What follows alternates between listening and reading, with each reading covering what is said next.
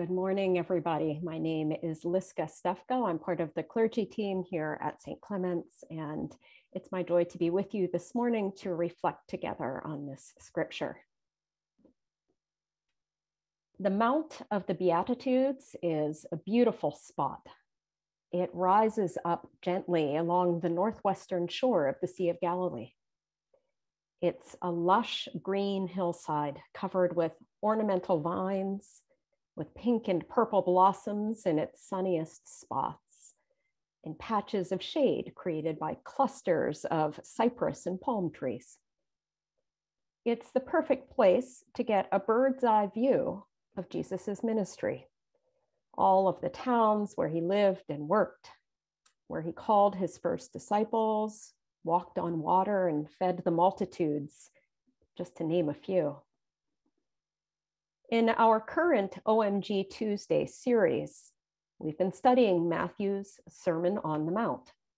And we began by admiring photos of this very spot where Matthew tells us that Jesus went up the mountain and then he sat down and began to teach. Blessed are the poor in spirit, for theirs is the kingdom of heaven. Blessed are those who mourn, for they will be comforted, and so on. Matthew was always putting Jesus on top of a mountain.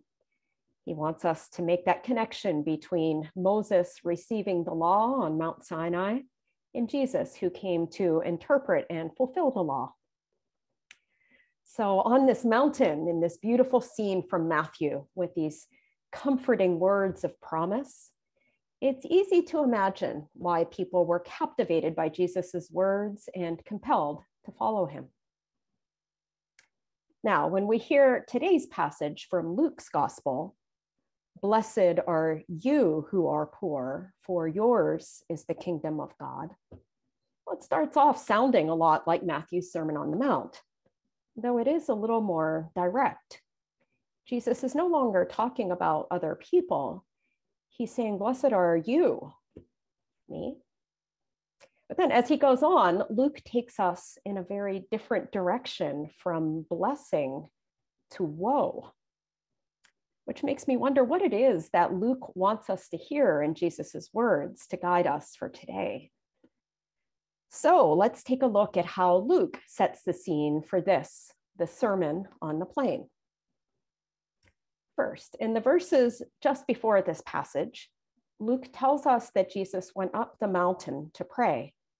Then he came down and called his disciples, and it's with them that he came down and stood on a level place. He came down and stood on a level place. Curiously, this Greek word paidenos, for level place, it appears just once in Luke's gospel, but we hear it, or a related form of that same word, used repeatedly in scripture by prophets like Jeremiah and Joel and Daniel. And it's used to describe places of idolatry, corpses, misery, and grief. This is where Luke has Jesus teaching in the level places of the prophets, the places of suffering. Next, Luke tells us a little bit more about who's there listening to Jesus. There were those from Judea and Jerusalem, likely Jewish, and others from the coast of Tyre and Sidon, likely Gentiles. This gives us a hint of the universality of Jesus's message that we find throughout Luke. And these weren't just passive spectators. These were needy people who wanted Jesus to heal their diseases and rid them of troubled spirits.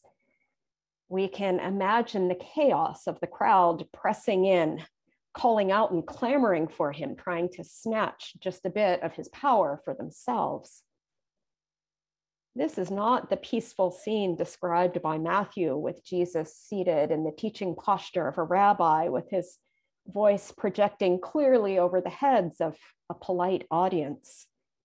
This was a mob scene where Jesus would have needed to stand up tall and shout to make himself heard.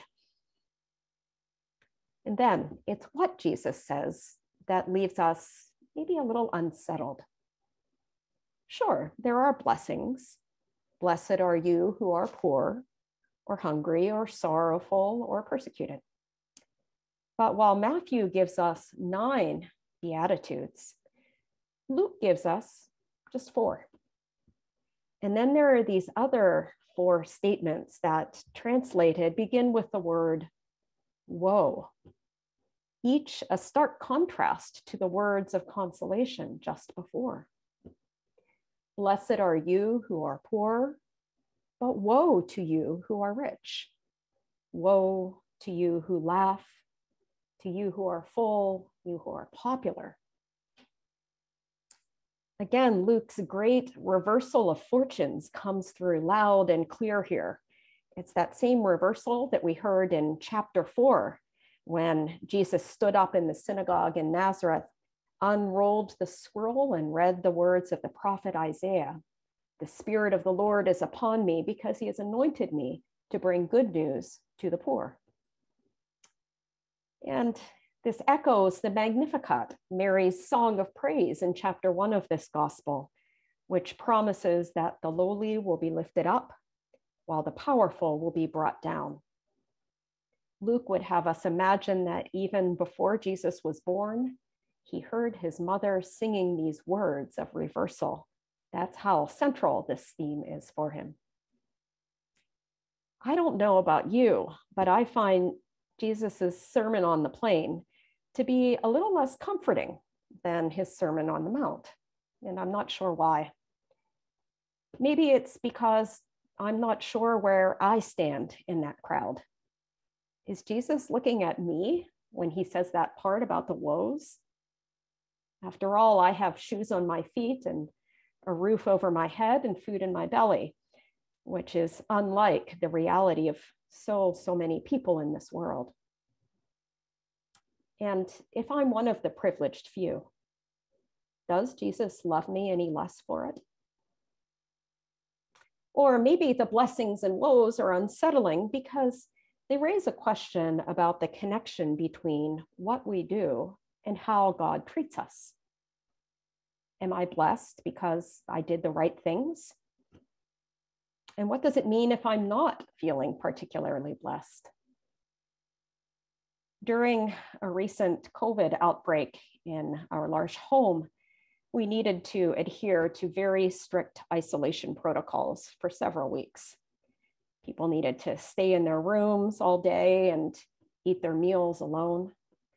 It was really trying for everybody, most especially for one dear friend who is so inherently social, and she thrives on connecting with others. Being stuck in her room was really hard on her. One day, as I walked past her room, I could hear her speaking quietly to herself behind the closed door. Did I do something wrong? When I was a little girl, my mother made me go to my room when I did something wrong. Did I do something wrong? Now, intellectually, she understood that she was being asked to stay in her room because of the virus, because lots of people were getting sick very quickly, and it seemed we could pass it on to each other even when we were being careful. She knew that up here. But from a feelings perspective, she was giving voice to the powerlessness and the frustration that she felt. And as I overheard her, I felt both a twinge of impatience. No, of course not. We've told you over and over. And a pang of deep compassion. I know it feels awful, and there's nothing we can do about it. It's easy enough to count our blessings when things are going well. When a new baby is born, when we get a raise, when someone we love comes through surgery or treatment safely. But it's harder to count our blessings when we're in pain, when we lose our job, when someone we love dies. We know it's not true up here, but we can't help but wonder, in here, did I do something wrong? In a 2016 New York Times editorial, author Kate Bowler writes, "Blessed is a loaded term because it blurs the distinction between two very different categories, gift and reward. Blessed can be a term of pure gratitude. Thank you, God, I could not have secured this for myself. But it can also imply that it was deserved. Thank you, me, for being the kind of person who gets it right." When it comes to the Sermon on the Plain, I think this is a helpful distinction. When Jesus says we are blessed, I don't think he's talking about a quid pro quo, a reward for good behavior. I think he's talking about something far deeper. He's talking about our most basic notion of who we are in relation to God. I think Jesus is calling us to orient ourselves to God in such a way that even when we are in front of things that we cannot explain or control, even as we lament or labor or protest, we can still know God's presence and God's love. It's subtle, it's an inner movement from it's about me to it's about God. If you think this sounds like a tall order to manage all on one's own, I'd have to agree with you. But together, we can encourage each other in a way entirely impossible on our own. How do we hear these words of Jesus 2 years into a pandemic that has inflicted profound woe all around the world? What wisdom can we receive today as followers of Jesus in a time where being church has meant being church at home or church outside or church in the car? What does it mean to be church on the plain? First, Jesus is with us in the plainness of our everyday lives. Not just the mountaintop experiences. In this time when we've had precious few exciting new adventures or great celebrations, we've needed to practice seeking and finding God's blessing in the smallness of our daily lives. Second, at a time when we've all experienced hardship in some form, church can be a level place to come to hear Jesus and to experience healing. A place where people of varied backgrounds and life experiences can come to share our burdens and our joys. When we gather, even online or outdoors, Jesus wants to show up and meet us wherever we are. Finally, Jesus teaches us that blessing is not so much an individual prize, thank you, me, for getting it right, as it is a gift to be shared. Blessing is to be shared in relationship with others, so often in plain and simple ways. I think of my friend closed up in her room that day, how I took a deep breath and knocked on her door, and we had a little chat. And by the time we finished, we'd worked out a couple of questions that we could remind each other when we felt anxious.